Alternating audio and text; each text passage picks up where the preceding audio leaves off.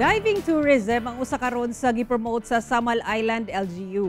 Agig pagsaulog sa summer saya sa isla 2022, pipila ka scuba diver sa nasud ang misalmot sa fun dive activity kung asa masaksihan ang kanindot sa coral reef sa isla. Ato ibalik si Kent Abrigana. Talagsaon o gipasigarbo sa Samal Island ang kanindot sa mga coral reefs sa isla.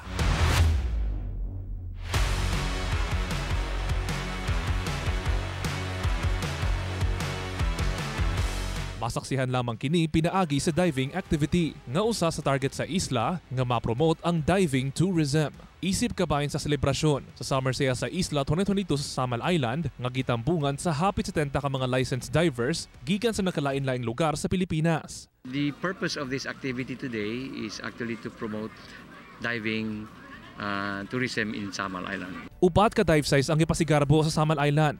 Mo kini ang Marisa Free, Captain's One Way, Ligid Dako ug Mindanao. Tungod sa pandemya, pipila ka mga dive site ang napasiradaan o garon lamang kini giablihan og balik sa publiko. Kini sir, maom ko na akong hobby good. Kay sa una sir, graduate ko og marine biology. Sige na jud mig nag-dive sa una. Last 2012. Alang sa mga buot mag-scuba diving, gikinahanglan nga moagi ka sa saktong training. Hinuon gibutyag ni Sean Kennedy, usa ka scuba diving instructor. Aduna sa light diving activities alang sa mga amateurs. We don't allow people to dive without a certification. We do what's called an intro dive, and those are for people you don't even have to know how to swim because you're in 100% control of us, and we keep you very, very shallow. Diving is not only for fun, but it also raises the awareness of what's down there, and how we can better protect the reef environment.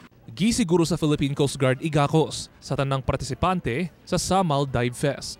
Nagpadala kita og total nga 12 safety divers no pati atong mga K9 gi-deploy nato niining mga higayuna. Kauban si Bebot Kahes sa kamera.